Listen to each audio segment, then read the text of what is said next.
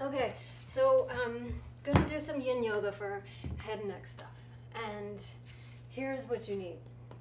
So I really like the actual yoga block. I think an actual yoga block is really good. It's really light, it's sturdy, it's gonna hold your whole weight. If you don't have one,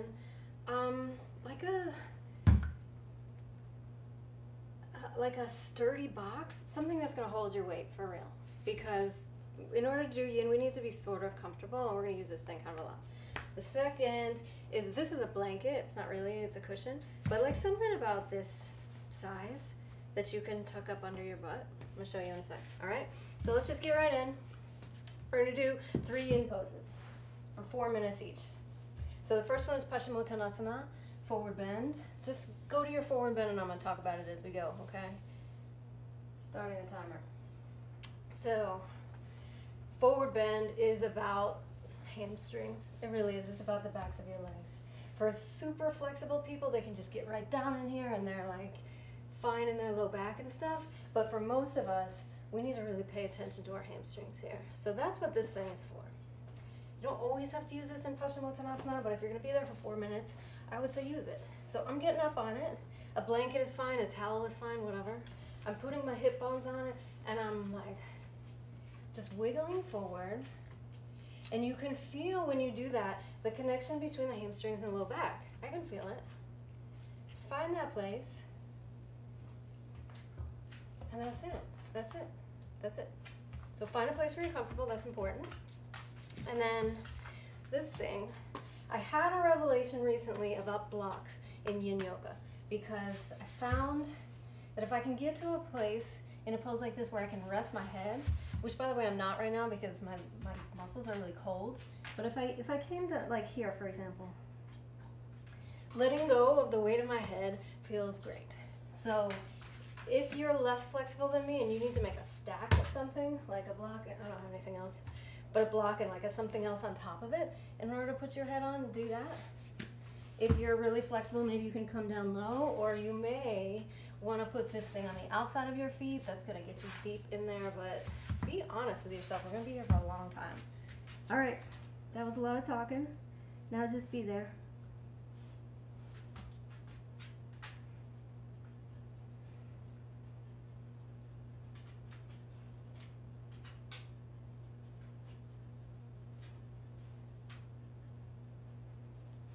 Where you're going to want to feel it, as I said, is the backs of your legs. Find that first. There are people who are flexible enough that they're going to start to do their work in here, in their low back. But for us, normal people, this is really about legs.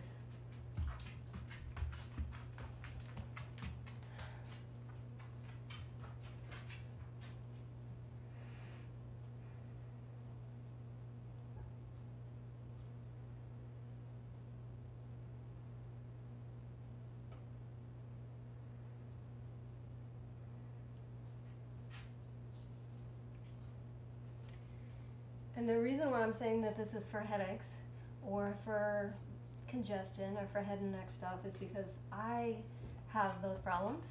I get a lot of headaches, I have a lot of head and neck stuff, and this works for me. So this guy is so annoying. I hope that he is adding to your experience. It's not necessarily adding to mine. Sorry about him. Anyway, headaches, congestion, head and neck stuff, these are the poses that I like. This works for me. Hopefully this will work for you too. But that said, if it's not working, or if you are in more pain, if this is making it worse, stop and go to bed, okay?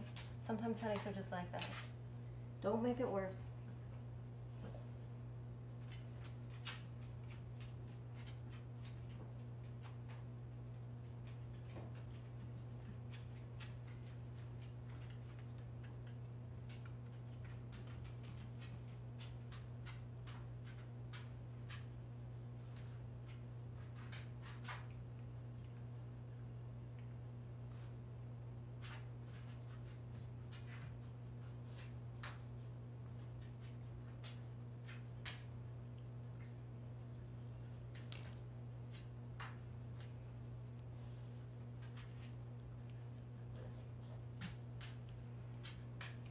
Okay, there's our timer. That was Paschimottanasana. Loosening up the low back, starting to move stuff around in the head. Let's go to pose number 2. We're gonna do a supportive Matsyendrasana fish pose. This one I get into sort of awkwardly. You're gonna need this thing again, or whatever you're using as a block, but it should hold your weight. I'm gonna put it behind my upper back. I want it to hit about behind my rib cage. And then I'm gonna come down and be like this. All right. And then I'm gonna adjust it because it's not exactly in the right place. Find yours. Oh, I'm resetting our timer.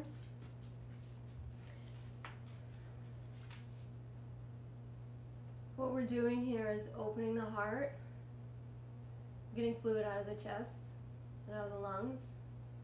We're draining the sinuses, moving blood flow backwards.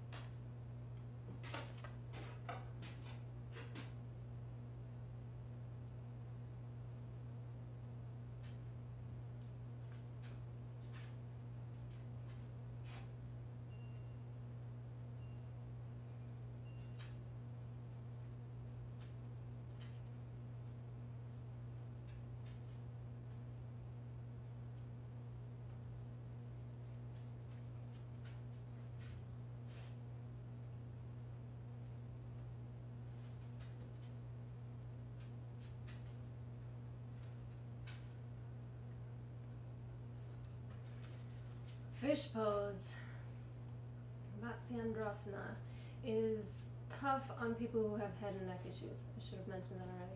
If you've got a head or neck issue, go put a cushion under your head or something. Make this angle a little less intense. Make sure you feel okay. Don't ever throw out any part of your body because of something that a yoga teacher said. Be gentle with yourself.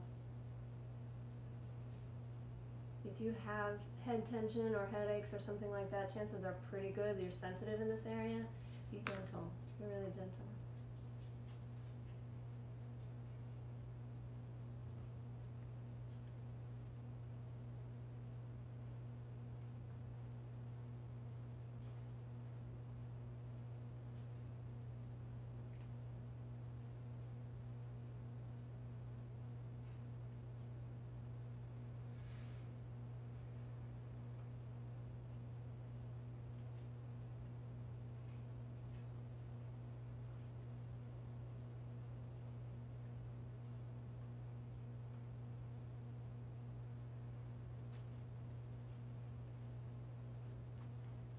If you have pets in your house, you maybe notice that they love yoga. They kind of ignore me most of the time, except when I'm doing yoga. And they're right here.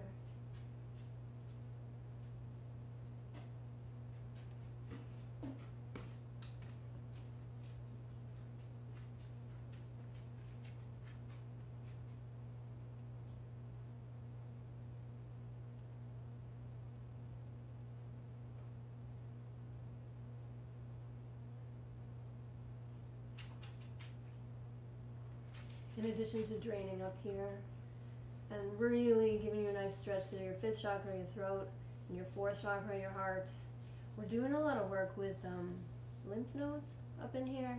There's a lot of really deep, active spaces in here that we're stretching out in a passive way. Along here too.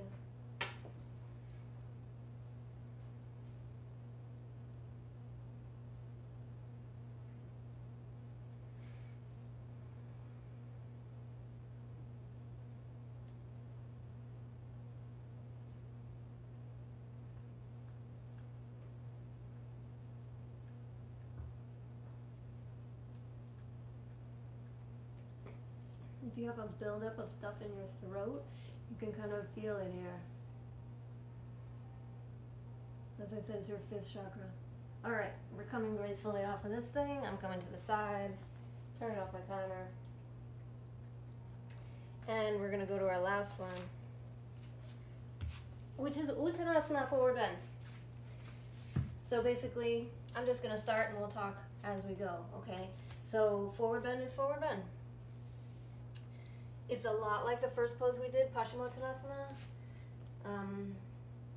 All we did was take that pose and turn it 90 degrees. But that said, it's totally different because our relationship to gravity is different here. The ways in which it's similar to the forward bend we already did are that it's about this part of your body, your hamstrings. Really. Feel the connection between your hamstrings and your low back. And if you want to come a little bit into flat back is one of my favorite poses. This is where we really feel this deep connection here and here. And then you're coming down. If you want to take your block and lean on it, it's nice. I think it's nice. Maybe you want to lean on your block up here, or I don't know, it doesn't matter. So the thing that this pose, Uttanasana, accomplishes, that Paschimottanasana, our first pose, didn't, is that we're upside down, right? It's huge. Reversing the flow of blood back to the head. Releasing your head, releasing your shoulders, releasing your neck. In this and all standing poses, we're feeling our feet. We're really connecting our feet to the ground.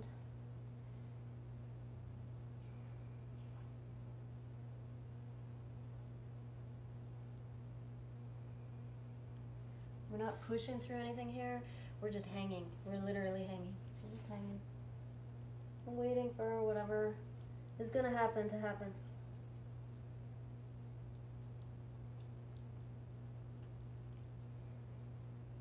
And breathing.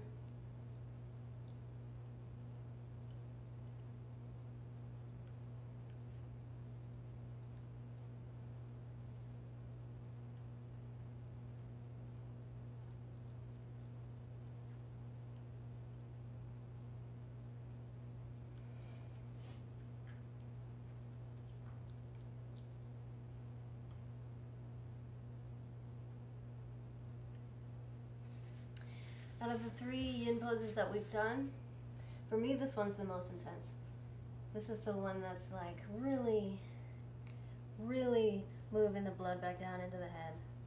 Really clearing the sinuses, really changing things in the body. They all do, but this one's a big one for me.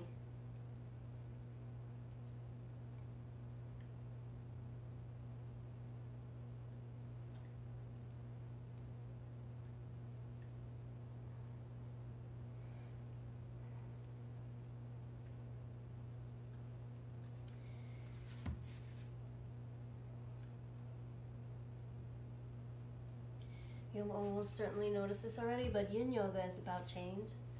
It's about finding your edge, wherever your edge is in these various muscle groups that we're working through, and paying attention to it until the edge moves, which it will. Stay focused inside your body.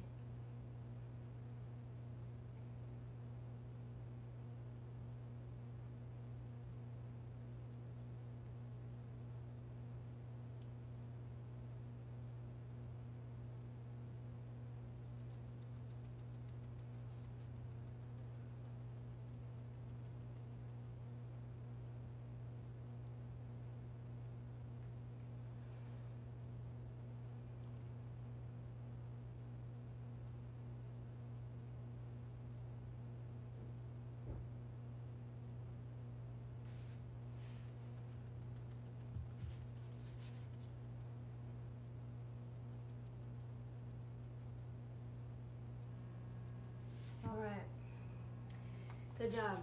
So what I like to do when I'm coming out of this is take this block and put it between my knees and be in a chair pose for just, I don't know, not very long, couple of breaths, few breaths. If you have a headache, you don't have to do this. We're just trying to get some blood back in here because we really stretched for a long time. Alright, come on out. Okay, so we did 3 poses, 3 yin poses that we're targeting up here. I think. For me they were 6 chakra stuff.